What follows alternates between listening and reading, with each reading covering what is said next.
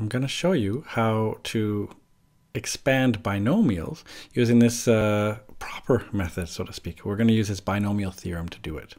So in the other video that I showed you, it was all about Pascal's triangle and that method. So I'm going to try to show you a better way, at least, of finding these Pascal's coefficients. By the way, this one right here is a little bit sad, but isn't it? I don't know about you, but I sometimes feel this way, right? This squishy cat squashes the garbage down with his squasher downer. Oh. All right, so this is a much better method of finding Pascal's coefficients. What do I mean by this?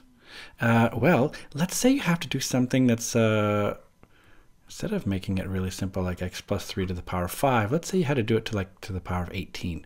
That would be really bad to do it with Pascal's triangle, just because you'd have to do Pascal's triangle all the way, all the way down until you had a 1 and 18 and you'd have 19 different terms here. This would be really gross. I don't feel like doing it that way. So that's why, that's clearly not the best way to do it. There's a better way. So how do we do it? Well, we're going to have to understand factorials first. So let me just first introduce to you what a factorial actually is. So factorial is not just an exclamation mark. It's actually a mathematical notation to mean this thing here. So what it means is that if we're going to do a factorial, you multiply a number times the number before it, and times the number before that, and times the number before that, until you reach 1. So for example, let's say it was n. That's what we started with. Then I would multiply that by one number less than that. So that would be n minus 1. I would multiply that by n minus 2. I would multiply that by ... You get the idea, right? You keep going until you'd have, 3 times 2 times 1. So you'd keep going until you reach 1. That's what a factorial is. There's a really bad joke, what if I said what's 3 factorial? And the bad joke is it's 3. You're supposed to yell it, but no. Let's actually figure it out. Just to show you, just to play with factorials here, this would be 3 times 2 times 1. That we don't need a calculator for. 3 times 2 is 6, times 1 is just 6. All right, 5 factorial, well, that would be 5 times 4 times 3 times 2 times 1. What would that be? Well, 5 times 4 is 20. 20 times 3 is 60, isn't it? Yes, 60 times 2 is 120. So there we go, I'd have 120. Ta-da! So let's actually keep going. So we're going to keep going with this. We're going to have something called a binomial coefficient. These are actually going to be helpful in determining these coefficients here instead of Pascal's triangle. So let me show you what I mean here. So we have this notation, it's called nCr. This is, if you're SL, it suffices to just go like this. If you're an HL, you're going to learn a lot more about this. It's a topic called combinatorics. But there it's really about how many ways you can choose R things from N, where we don't care about the order, because we have something else called permutations, NPR. But let's not worry about that. We'll just do the SL stuff. Just nCr is what we need. The notation often looks like this, nCr.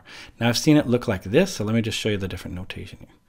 Notation-wise, we have sometimes it's called nCr. Sometimes I've seen it with the N, with the C, with the R like this. In your formula booklet, they write it like this. Sometimes you write it like this, like NR, like this. This is like a compact way to write it. So for example, if I want to do 6C2, that means how many ways are there of picking 2 things out of a total of 6 different things? Well, I could write it like 6,2, for example. So that's sort of just so you can see the notation that we use. I don't mean a vector here. If you know about vectors, I just mean like this.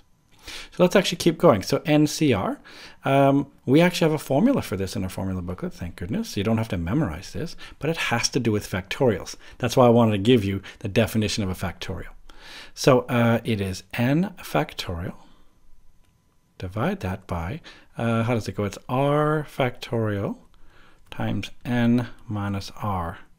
And all that factorial. This you need to be able to do by hand. Now, good news, it's not nearly as bad as it seems. So let me just show you this particular example here. So 5C3, for example. I want to do that one. Well, I would do, let's see, 5 is my n, and 3 is my r. So for this one right here, I would do 5 factorial over 3 factorial times 5 minus 3, all that factorial. So just to show you then, that would be 5 times 4 times 3 times 2 times 1. Divide that by well, we would have 3 factorial, which is 3 times 2 times 1. All that times, well, this is 2 factorial, so that's 2 times 1. See what I'm doing here?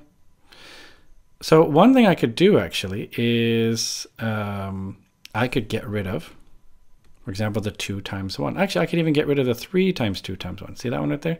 So those will actually cancel out. This is just 2. So to see that this one here ends up just being 20 over 2. So that just ends up equaling 10. So that right there is it. Now you could actually do this on a calculator if you needed to. Let me just show you how to do this actually on your trusty calculator. So if I do this right here on my TI Inspire, at least, I go to menu and I go to, is it statistics? No, probability, there it is. Combinations, not permutations. I would do nCr, and watch carefully here then, if I wanted to do it like this, they like it with a comma, so I'll go 5, comma, 3. Notice it's 10. So see how they just calculated it for me, which is nice. Different calculators have different notations. Sometimes you have to go 5 nCr 3. You'd have to actually type 5, then do the nCr, then you do 3. That's one way. So this is how we actually do it on your calculator, at least.